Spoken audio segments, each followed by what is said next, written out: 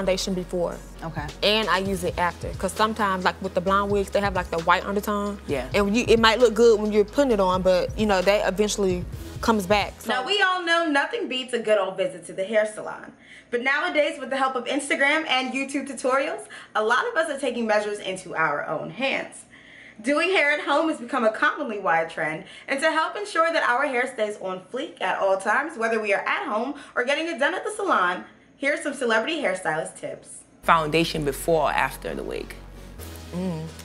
That it can be both. Okay. Like I feel like if it's a blonde wig, I use foundation before. Okay. And I use it after. Because sometimes, like with the blonde wigs, they have like the white undertone. Yeah. And it might look good when you're putting it on, but you know, that eventually comes back. So you can use like a matte HD foundation. Okay. I like to use Ben Nye. And I just dab, like I get my shade and I just dab it a little bit, just a little bit, and you just put it right on your lace. And it like makes it look like skin. To pluck or not to pluck? Oh, you got the pluck. Got the plug, baby. What, the pluck? You got the plug. Okay, you got the pluck, honey. You don't When wanna do you know it's enough plucking? When do you know? You just have an eye for it. Okay. Like I feel like the more you do it, you're enough. Yeah. Okay. Like, and I have so many different plucking techniques. Okay. Like, but in my class, I teach like a basic plucking technique that works for anyone. Okay. So you enough. I like to use blue base bleach because that pulls more cooler tones and not warmer tones. And then I like to use 30 volume developer. And I use it, and I let it sit on for about 15, 20 minutes. Now with blonde, like 613, I don't bleach it at all.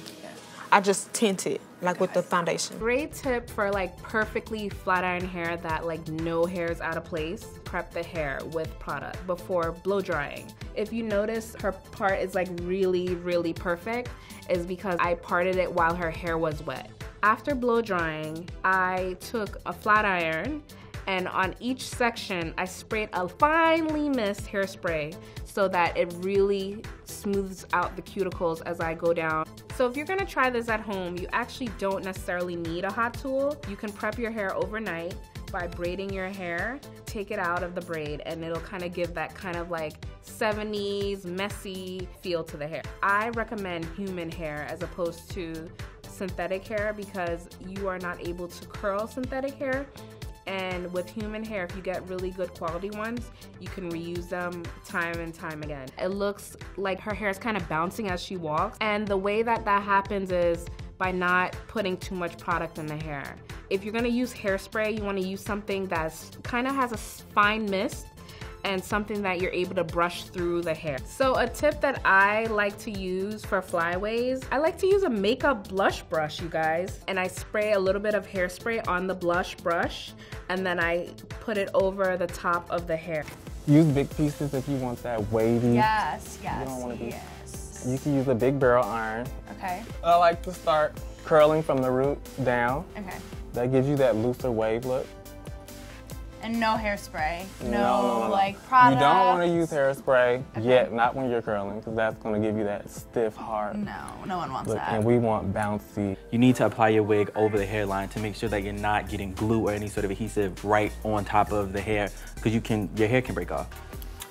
I think once you start seeing your hair has become too damaged, and once you start seeing that like it's breaking off, it's getting really brittle, and it's getting to a point where it's unmanageable to comb through and the detangling process is like unmanageable, I think it might be time to do the big chop. Individuals aren't the greatest, or you know, they may experience like tension in their head. So like individuals can cause tension at times. So I hear some people saying that their hair breaks off and things like that. So I wouldn't necessarily recommend a protective style like that. So I would recommend cornrows or a wig and or a weave or something of that nature. Best way to moisturize straighten hair without weighing it down. I usually use like a really light amount of oil, especially on, again, finer textures, because a lot of the clients I work with have finer texture hair.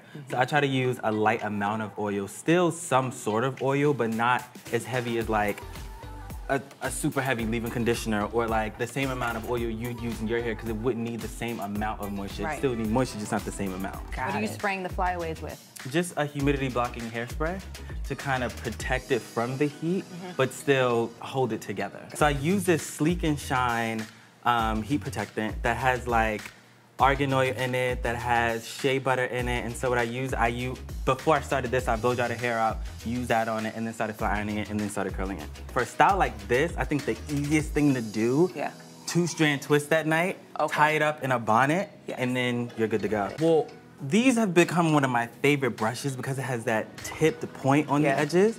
So I think try to find either something with a tipped point and or like a comb attached to it, because they've been having a lot of those lately. I think those are pretty cool to use. And then just make sure you're following the motion of the hairline. I like to always detangle before washing. I find that if your hair is matted, it's really not gonna do its job properly. So I just like to get in there, use my fingers, and just really separate any sort of tangle. You just really wanna make sure the product is really gonna penetrate into your hair. The benefits of the steamer is that it really just helps the product penetrate into your hair, and it just softens your hair.